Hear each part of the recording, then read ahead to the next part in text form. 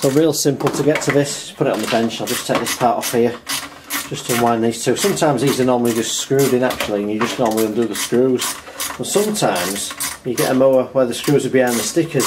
So if you can't, this decal here, if you can't actually see it, sometimes they're hidden behind there, and I'm hoping there's not one under here, because I don't want to have to take this off because it's all in good tidy order really. So I'm hoping if I take these two parts off, but this will just come off and I can get in to change this recoil really easily. I'm hoping with these two parts now removed, put them somewhere so that this will lift off. And it does there. Maybe just a catch at the front somewhere, something that I'm missing, or does it just pull up? I think there might be something at the front here. I don't want to force anything, but I think it's just sat in the plastic and it actually just pulls up like that. A little bit different to what I've seen before is this. It's not actually screwed in, but there's actually a catch there, but I can actually get to the parts I need to get to remove this and actually replace this starter up. I would ideally like to just get that off.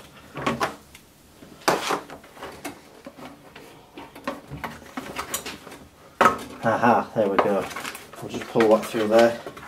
You can see these covers actually make a massive difference to the appearance of these mowers. So if you've got one that goes on it, then fit it on. It's actually still got the Briggs & Stratton badge on the top of here. So there's 3 parts to remove, one here, one at the other side, one round here. Just a spanner, normal spanner will do that. We'll take that off. One thing to note, when you put this back together, make sure that this lead that goes to the spark plug, just turn that off for good measure. We'll just make sure that this actually sits in this notch here. Sometimes you can trap this. Actually, I've had these actually been cut before, where they won't actually start because they've worn so thin. So we'll take these 3 parts off here, one on each side and one at the front. We'll have a look at this this starter row.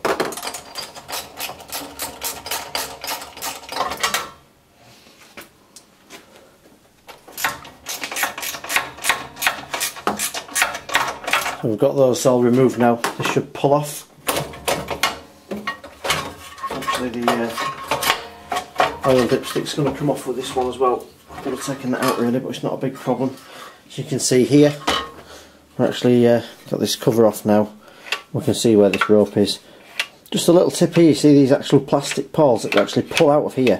I've actually had a mower that somebody said had no compression before, and actually when you pulled it, you see how they pop out? It didn't pop out. I actually sprayed it with WD-40 and it popped out, and I put the recoil cover on and the mower fired up. So I went from having a mower that I thought had no compression to having a perfectly working, 100% working mower. So that's something to look out for. If you pull the cord, it feels like it's got no compression, it's real easy to pull. It's probably because these aren't actually engaging. So just a little tip anyway. I'm actually going to get that now. What I'm going to do is I'm actually going to pull this right out and I'm actually going to clamp it.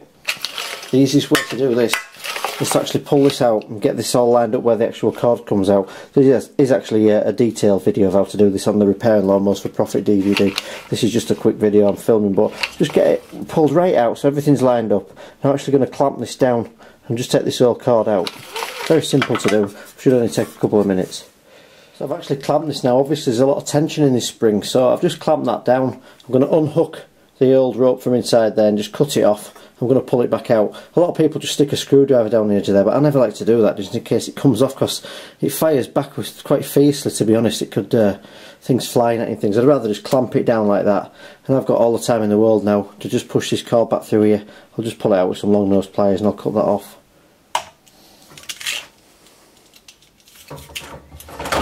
Just cut that off there. I'll just pull it right out of there, and that's one removed. Of course at the other end we're going to want this, aren't we?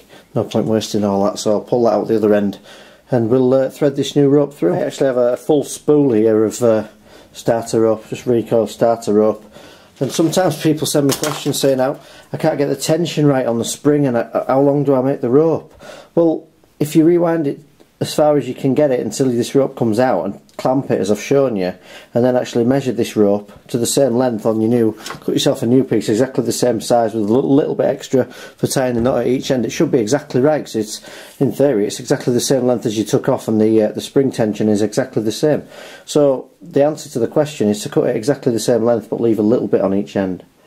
I'll then just get the lighter, keeping it away, far enough away from any fuel of course that's open, and I'll just burn the end of it really, just to make it easy to thread it back through. Just got a little cheap lighter here. does the job. I'll just do that, I'll just nip it off. Just makes a nice seal on the end of it. As you can see, it's got a little bit of a point to it as well. And that should thread back through real easy, so yeah, that's going to push back through this recoil. I'll just do the same at the other end as well.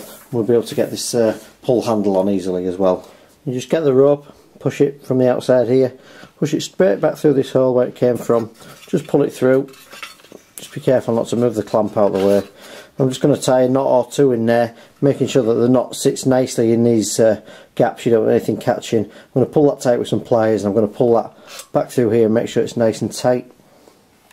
Just pull this back through here, push that in that gap there, make sure it's all nice and tight and everything's out of the way. It's not actually going to catch anything, make sure it pushes right in, don't catch on anything, and then we'll just put this back on.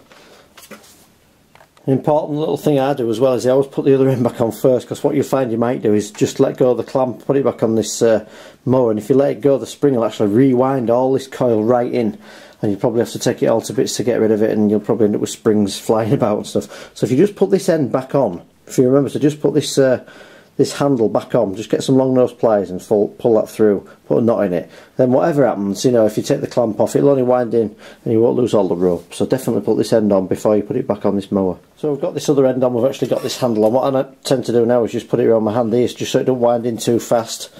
I'll just gently undo this this clamp here, and it'll just actually start to tighten up, but of course it'll actually hold on my hand, so it won't actually tension back just at the minute. Take this clamp off, and what I like to do is just let it go back in nice and slowly. This is just returning all this rope inside to the exact position it was in before. As you can see there, that's how I've changed it over. It's all ready to go, the springs all working, the pull cord's the correct length.